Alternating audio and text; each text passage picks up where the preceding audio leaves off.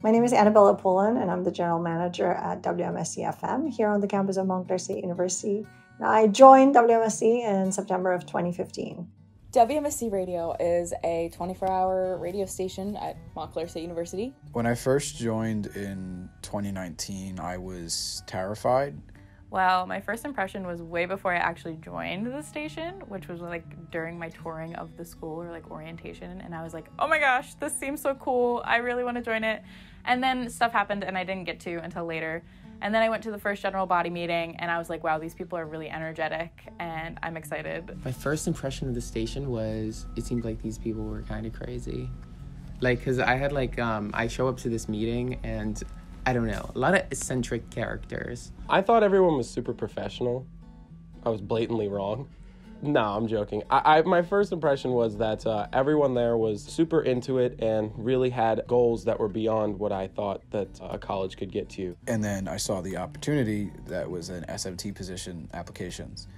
And I applied and I expected no response. I expected, this is weird, get out of here.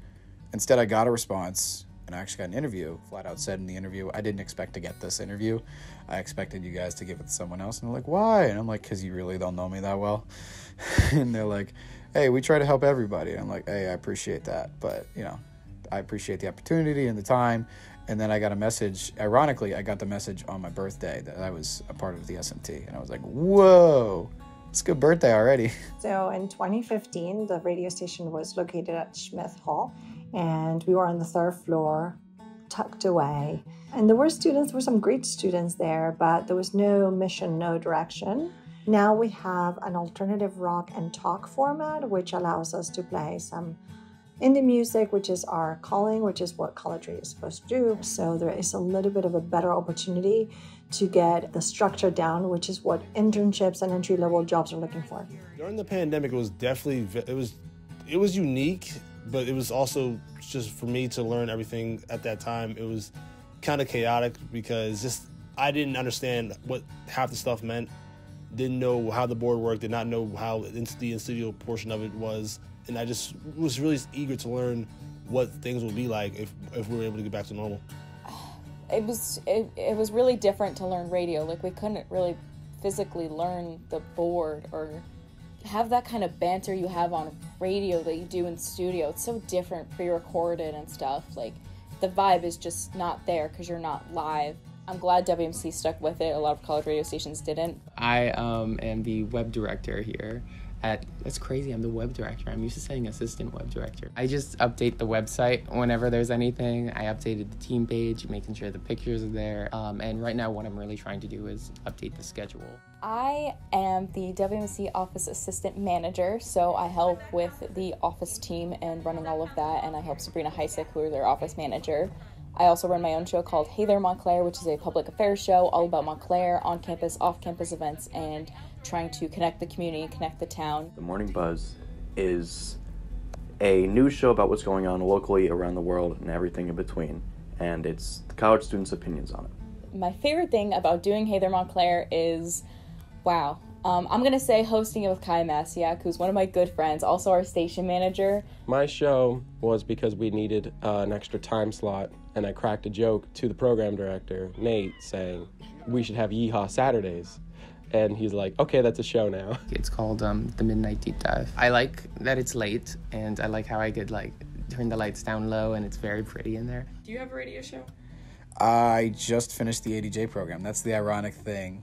Awesome. For the longest time, Ben Petrick was like, oh yeah, you can operate the board. And I'm like, I can't. And he goes, what do you mean? And I go, I didn't pass ADJ the first time around. And he goes, okay, well, just take the test. And he gave me the initial test, and I got a D.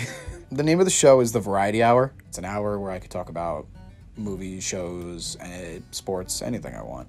I would say that the biggest challenge is remembering that your team changes very often.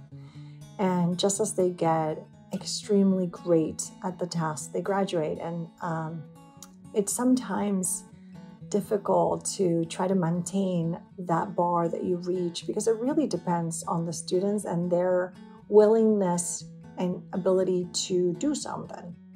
So some of the awards we won in the last few years were Spirit of College Radio Day Award, which is one of the biggest days here at WMSC. It's kind of like our Super Bowl. We have received a significant number of Intercollegiate Broadcasting System Awards, including this year Best Station in the Nation. WMSC Montclair State I got the Joel Willow Award, which I was nominated by my students, which was really neat and nice. My biggest accomplishment so far in the station, I don't know. I feel like I don't have any big ones yet. I don't know. I was in a TikTok. Really cool accomplishment, which I don't know if it was an accomplishment, but Kenny took his week off and I got to produce one of the Morning Buzz shows. My biggest accomplishment, I'm very proud of being a part of the musical when we did that, because that was just such a nice project, and we got a lot of recognition for it just among the station. So we made a whole musical in 2 weeks. We just, in this room actually, where we're filming this, we just got together and we just made this musical for College Radio Day. And it was really fun, and it was just like nice to play music with people. Music has always been a very solitary thing for me, so to get out and like do it with people was really fun. What has been your personal biggest accomplishment here at the station? How'd you come up with these questions? These are hard questions. Sorry. They're meant to trick you up. It's not one particular moment. It was more of a culmination of everything that I've done here. It was during College Radio Day, and it was the moment doing the buzz outside in the 40-degree weather. Me and Kyle and Mike were out there. And for the show, we just finished up our 2 hours. It's 7 to 9. At 9 o'clock, I get a text from Anabella, and it's like, the Mayor of Patterson's coming in. He's going to give a thing. It wasn't like, this is your achievement, Kenny, but it was me being kind of the representative of the station in that moment. Mm. And all the stuff that I had done up to that point gave me that chance to be that representative. So it was kind of like the culmination of all the work I put in. I think our biggest accomplishment was planning our very first in-person event with only having experience with Zoom events.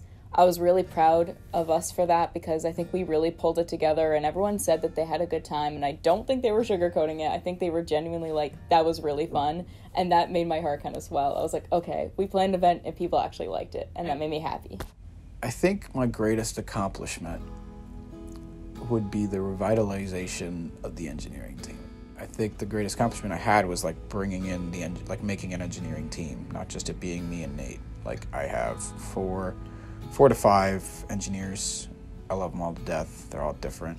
My goal is to be there for people and try and help in any way, shape, or form. But if I could say that the engineering test and the engineering team are my greatest accomplishment in the sense of what I've done so far. My biggest achievement is the kind of trajectory that I see on my students, right? So my product is not really what goes on radio. To an extent it is, right? Because through my students, the content goes out into the world. That's my biggest achievement, the fact that they graduated and they're working in a field that they wanted to be in. The highlight of my experience is probably the funny moments. I really love the times where everyone just cracks jokes and we have this long, elaborate argument about nothing. And I of course love the work and the things you get out of it, but I also love those memories of where like we just argue about a peanut butter and jelly sandwich of what's better, peanut butter or jelly, or like you argue about anything and everything under the sun that means nothing to the world. I was scared to be a leader at first, scared to be SMT. I was like, am I not going to do good enough? And I realized I can step up and do all these things, and I think that might be my biggest takeaway, is that I'm capable of a lot more than I used to think I was. So being a part of this station and college has kind of given me that confidence to know I can do it in the real world, whatever that means. Despite the fact I didn't sleep for 36 hours, I think World College Radio Day is going to hold a special place in my heart because it was the first time I proved to the station that, hey, I belong here.